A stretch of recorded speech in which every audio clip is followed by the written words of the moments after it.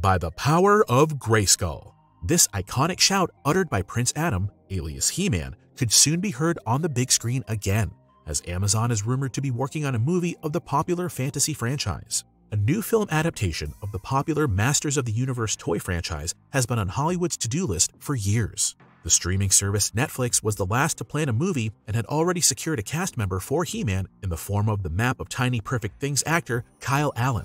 However, after it became impossible to finance the final budget of over $200 million for the project, Netflix scrapped it. According to Variety, however, there are now increasing rumors that the Masters of the Universe film might be back on track. According to initial insider reports, Amazon MGM Studio is currently in intensive talks to realize the live-action film adaptation. Amazon apparently wants to stick with the project and lead actor Kyle Allen to bring the fantasy adventure to the big screen. Whether the He-Man movie will actually end up on Amazon remains to be seen.